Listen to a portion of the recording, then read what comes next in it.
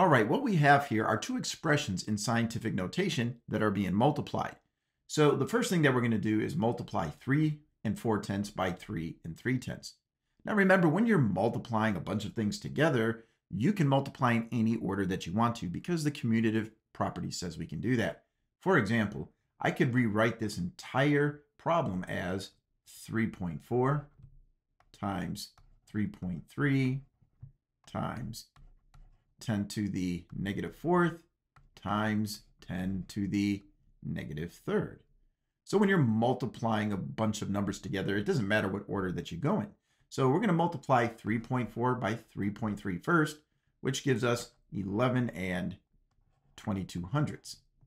All right, the next thing we're going to do is multiply these two values together. Now, when you're multiplying exponents with the same base, the law of exponents states that we can just write that base once and simply add the exponents together. So we take -4 and -3, and that sum is going to be -7.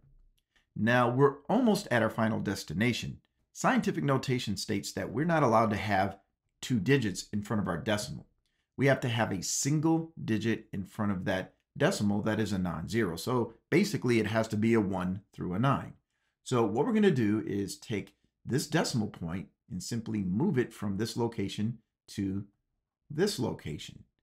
Now, when we move it from here to here, we can see that we are making this value smaller. And because we moved it one place value to the left, we would say we made this a power of 10 smaller. So basically, we made it a power of 10 smaller, which is 10 to the negative first, which means we have to do the inverse on this side. We're going to have to increase this value by a power of 10, which is 10 to the first. So if we take -7 and we increase it by 1, that would give us -6. So we're going to rewrite this answer as 1.122 times 10 to the -6 power. So sometimes when you're doing calculations, you're going to get a value in front of your base 10 that does not have one digit in front of that decimal. So you may have to make a small adjustment. And by however many powers of 10 you change this number here, you have to do the exact opposite with this number over here. All right, let's go ahead and try an example that involves division.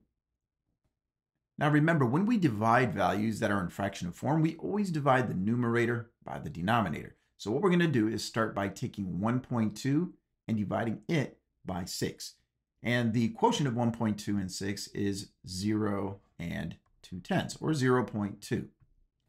All right, now we take 10 to the 5th power and we divide it by 10 to the -5th power. Now, the laws of exponents state that when we're dividing bases that are the same, we take the exponents and we subtract them. So we're going to write times 10, and then our exponent right here is going to be the result of 5 minus -5. So if we go to the side here and just do 5 minus -5, or just subtract our two exponents together, we end up getting 10. Remember, when you subtract a negative, you have to make those signs positive.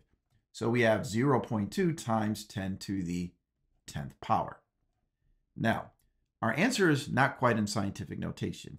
We cannot have a 0 in the ones place here. We have to have a digit, a 1 through a 9. So to accomplish this, we're just going to take our decimal point right here and move it 1 power of 10 to the right. So we're increasing this value by a power of 10, which is 10 to the first. And so we do the opposite with this value right here. We decrease it by 1 power of 10.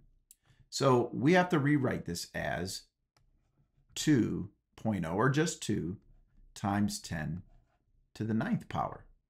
And that's all there is to it. Hey, I just want to say thanks for checking out this math tutorial.